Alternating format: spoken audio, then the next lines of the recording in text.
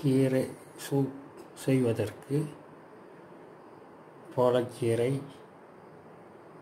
சிறுகீரை இவற்றை பொடியாக மீடியம் கட் செய்து நீரில் 3-4 முறை நன்றாக கழுவி தனியாக எடுத்து வைத்துள்ளேன்.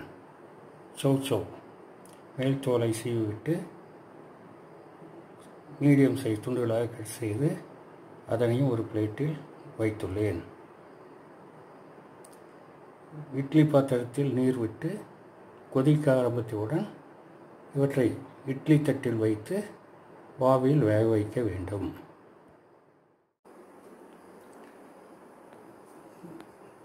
கீரை, காய், கத்திரிக்காய் ஆகியவற்றை சுத்தம் செய்து கட் செய்து மசாலா தடவி ரெடியாக வைத்துள்ளோம்.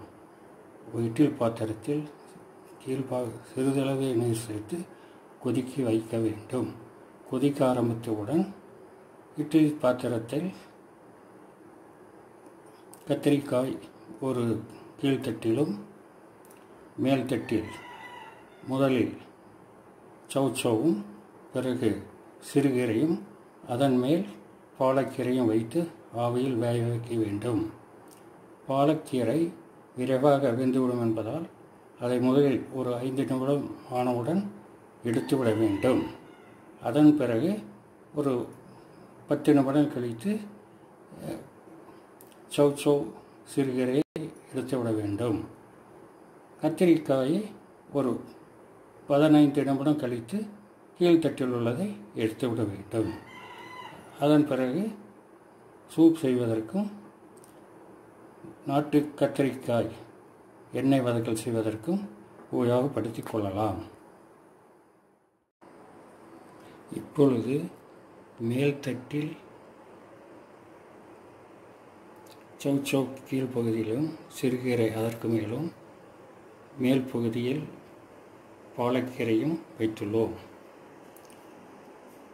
கீழ்த்தட்டில் கத்திரிக்காயை வைத்துள்ளோம்.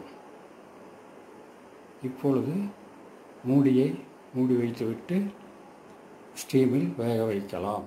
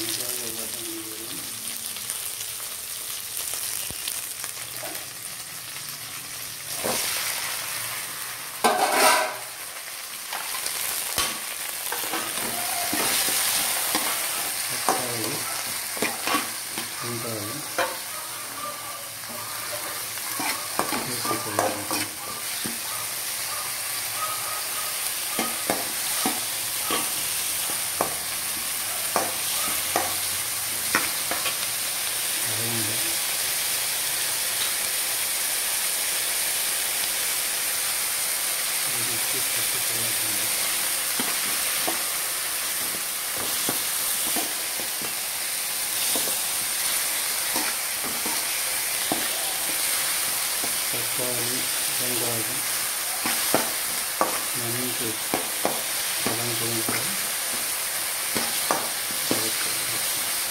வதக்கிக் கொள்ள வேண்டும்.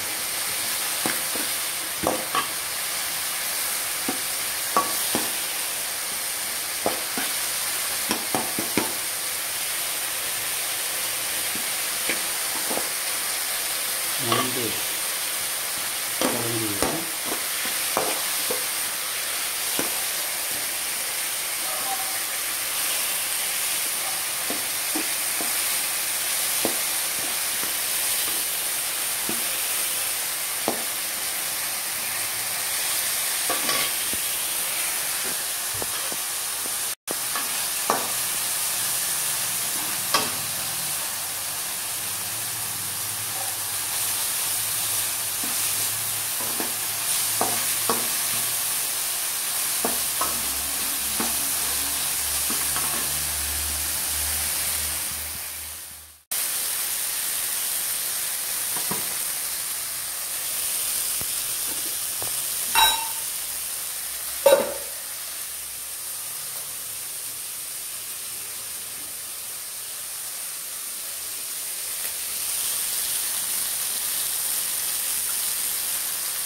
நன்கு வதங்கியவுடன்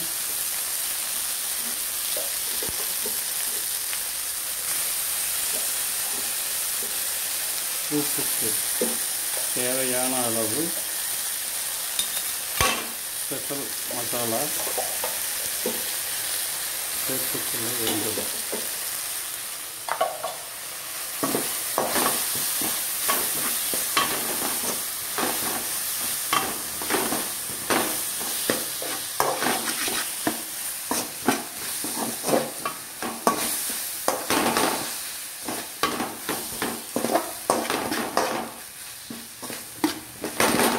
நன்றாக வதங்கிய பின்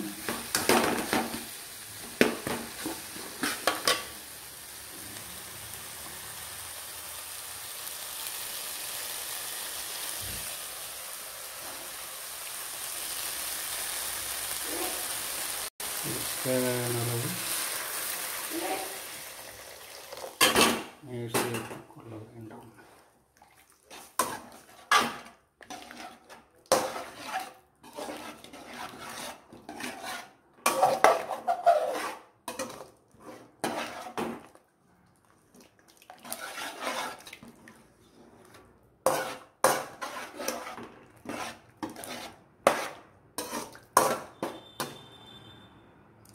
கொதி வரும் வரை மூடியை போட்டு மூடி வைக்க வேண்டும்.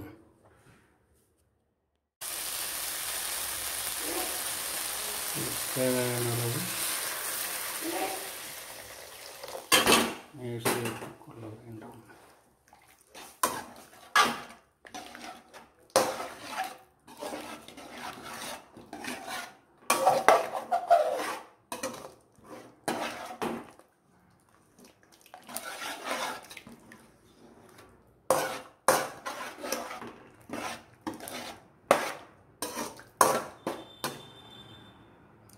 கொதி வரும் வரை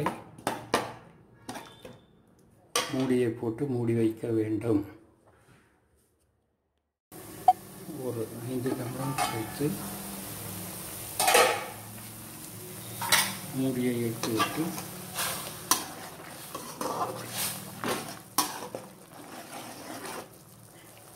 அதனுடன் ஆவியில் வேக வைத்த பாலக்கீரை சிறுகீரை சேர்த்துக்கொள்ள வேண்டும்.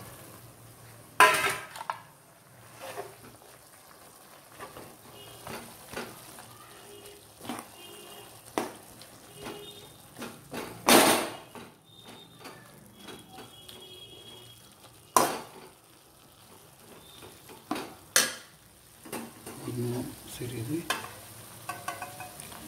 சுடு தண்ணீர் சேர்த்துக்கொள்ளலாம்.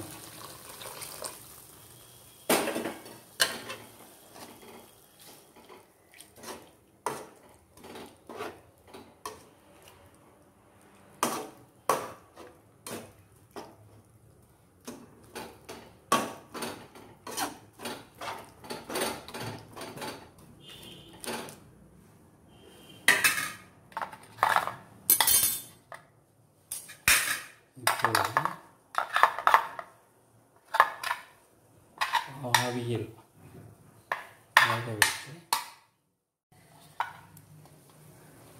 இப்பொழுது ஆவியில் வேக வைத்த சோப் காயையும் சேர்த்துக்கொள்ளலாம்.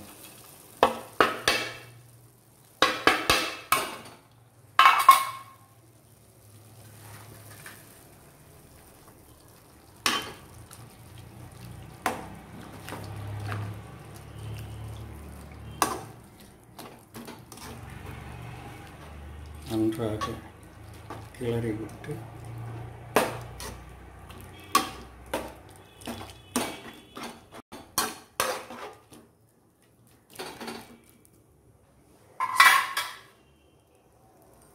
மூடியை வைத்து மூடிவிடலாம். இப்பொழுது ஆவியில் வேக வைத்த சோப் காயையும் சேர்த்துக்கொள்ளலாம்.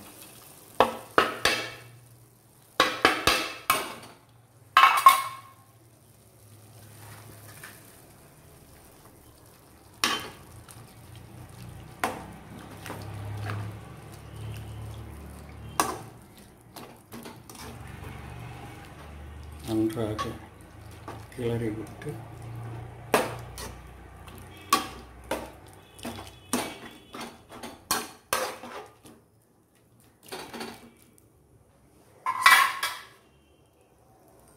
மூடியை வைத்து மூடிவிடலாம்.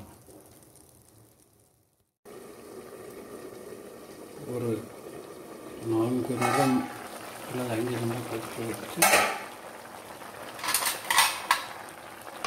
நன்கு கிளறிவிட்டு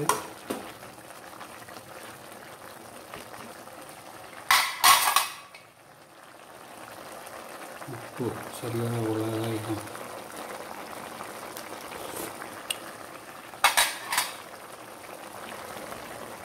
பார்த்து சிறிது உப்பு சேர்த்துக்கலாம்.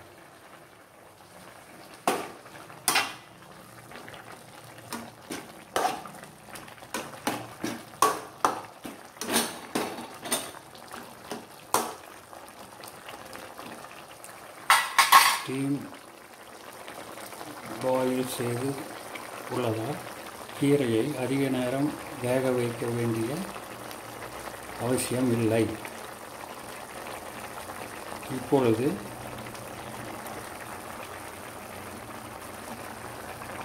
கொத்தமல்லி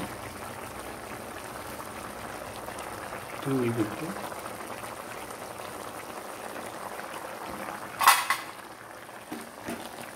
இறக்கி விடலாம். சுவையான ஆவியில் வேக வைத்த சிறுகீரை, பாலக்கீரை, சௌ சூப் ரெடி.